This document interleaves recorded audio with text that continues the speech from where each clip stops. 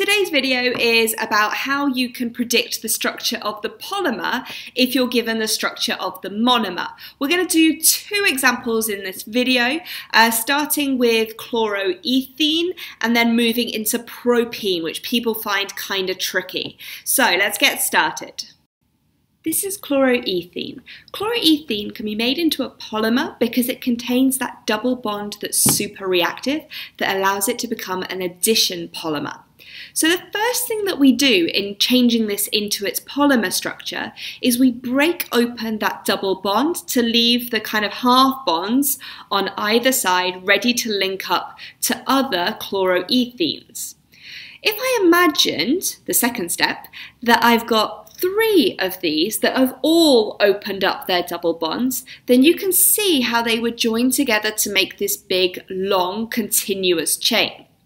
Again, notice that I've got the little sticks out either side showing that the structure can continue. In this red box shows the repeating unit. So that's the bit of the structure that I can repeat again and again and again, showing that the structure is basically ongoing forever. This is the structure for propene, which can also be converted into an addition polymer. This one is the one that people find most tricky, so let's take it nice and slowly. The first thing that we do, as normal, is break the double bond open. But this time, what I'm going to do is I'm going to draw out the 2 carbons that were in that double bond first, because they're the 2 carbons that now have space to add on new bonds.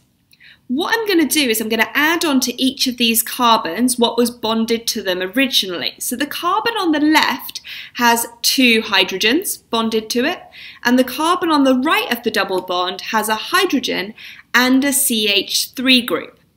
So that CH3 group is not part of the polymer backbone. It's kind of a branch, it sticks out because it's already full. There's no way that it can bond to anything else and it's not going to lose one of its hydrogens magically. Okay, so if I draw out another one of these repeating units, you can see they join together because they both have the half bonds, and then you've got the sticks out the side showing that I could add more on. We call this polypropene, just adding the word poly in front of the monomer name to name the polymer.